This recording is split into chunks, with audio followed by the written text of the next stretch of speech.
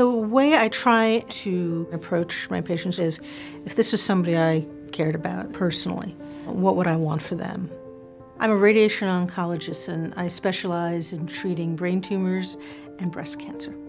I absolutely love this work. I love working with patients. That's why I'm a clinician.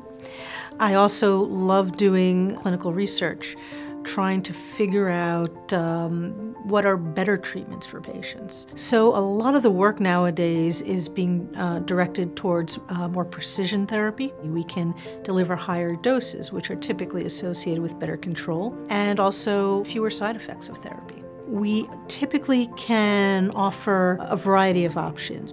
I'm working on trying to optimize treatments for patients with brain tumors, a procedure called radiosurgery. I'm also doing research on a clinical treatment for benign brain tumors. So it's important for patients to know not just what can be done, but all the options for them. So you want your decision-making guided by the best available evidence. And that's one of the advantages of being in an academic institution. We're always participating in the educational process.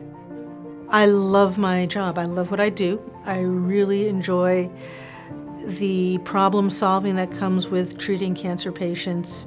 And I love the academic side of what I do, trying to use experience and data-driven concepts to help teach and inform and hopefully improve the standard of care for people.